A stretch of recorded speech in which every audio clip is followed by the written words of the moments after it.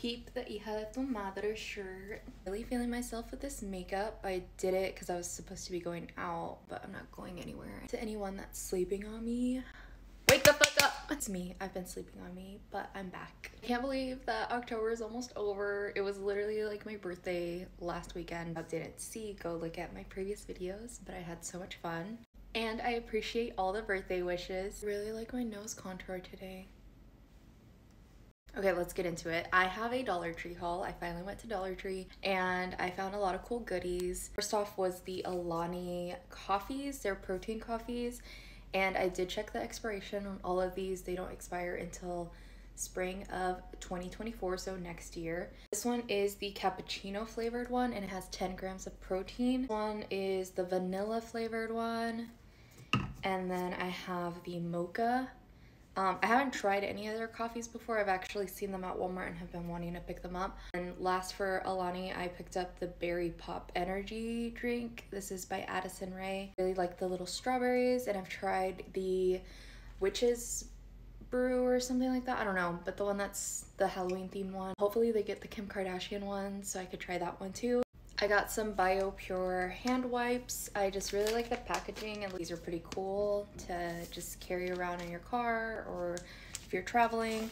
I also got the BioPure pocket size hand wipes and these are great for traveling. You can put these in your carry-on, in your purse. I picked up a few beauty items. They have a lot of lashes and glosses and stuff like that, but I didn't pick any of that stuff up. But I picked up this cool facial roller and it has that little stainless steel part, and I actually have a skincare fridge and I can put that in there and then I can ice my face in the morning and it's pink. I also found an oil absorbing roller. So if you've seen the Revlon oil roller, it's kind of similar. I don't know how it's gonna work. It's $1.25, so I wanted to give it a try. And then apparently you could take this out and wash it, so it's reusable. I'm excited to try this out. Next is some organization stuff. I really like their acrylic organizers, and they came out with these that have like a gold copper bottom. I don't know if yeah, that looks better.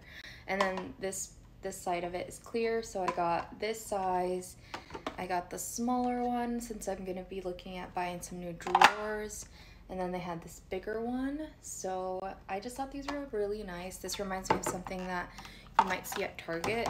Getting socks from Dollar Tree is always the move. I found these cool grippy socks and they're like if you wear any type of heel. And this one has a cushion, so it's just the ball of the foot that covers it, and then it has a little bit of cushion so that they are